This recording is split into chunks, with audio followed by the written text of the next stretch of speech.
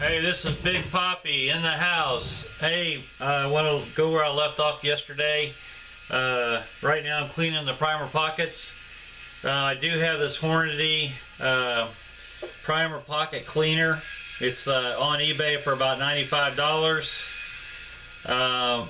It does do a really good job, but to be quite honest, you could actually save your $95 and get by with taking a screwdriver in the primer pocket and they'll look just as good.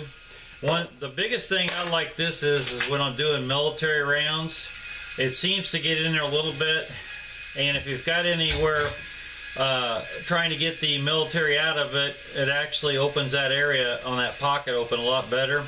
And its tendency on military typically is a lot darker than your standard rounds where you go buy it Walmart's, Dick's Sporting Goods, Cabela's, and Shields.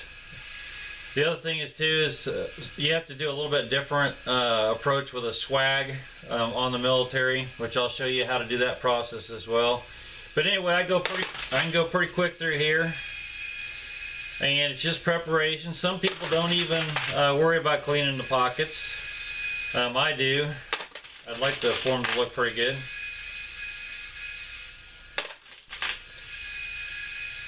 So usually in about 20 minutes I could probably go through about 300 of these, and it does a pretty good job. So, and again, you got some different attachments that you can use where you can chamfer the inside and the outside on the brass when you trim it.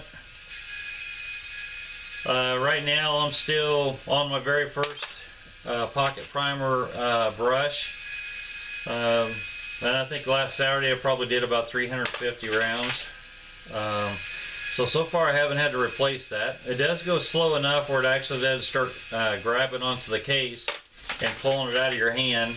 But on the top one here, you want to be a little bit more careful. It does have a pretty good cutter on it to work on those military rounds. So anyway, not going to bore you with going through a whole bunch of this, but I wanted to show you the Hornady case cleaner.